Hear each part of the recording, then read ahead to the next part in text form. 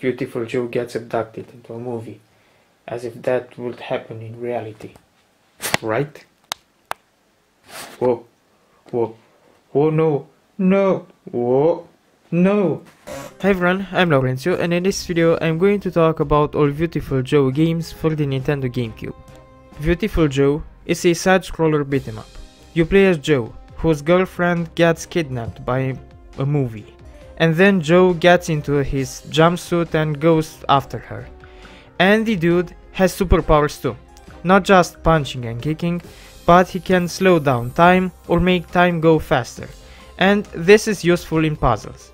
And the slowdown feature is useful in combat too, and makes for some nice looking finishers. The cel shaded graphics and the comic book style look give a certain unique air to the game, and overall the gameplay feels unique. I mean, the combination and the way the game plays makes it into a unique experience. It's a great blend between retro and modern titles, a great blend between the classic beat-em-up formula and innovative ideas.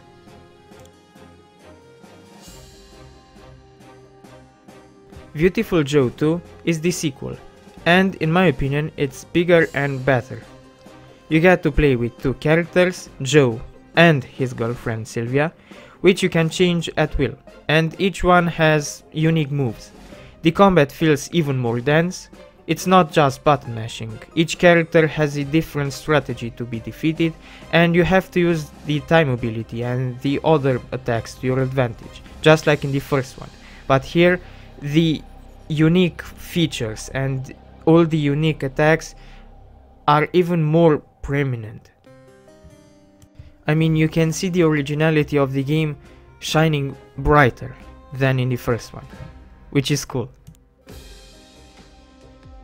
In Viewtiful Joe Red Hot Rumble, Captain Blue wants to make a movie and has to cast for the lead role, and for him, casting means putting people to battle each other, and the most hard-ass of them gets the role. In short, the story in the game is a series of battles. What is nice about the battles is that they are not like the classic old-school formula of just beating up your opponent. As battle objectives, you might have to destroy as many enemies as possible, be the last one standing, defeat a boss, collect more coin than your opponent, and fun fact, even if the game tells you to do something, you get rated for how much coin you've collected.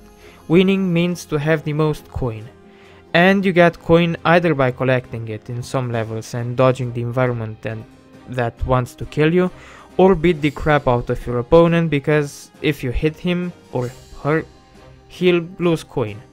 There are 16 characters in the game and diverse battle stages, though some of the levels have poor designs. They get confusing, so confusing that the hectic action makes it hard to process what is going on screen, so you just end up mashing buttons and hoping for the best. The controls are nice and responsive. You have the normal attack buttons, and you can also unleash special attacks, and you also get power-ups.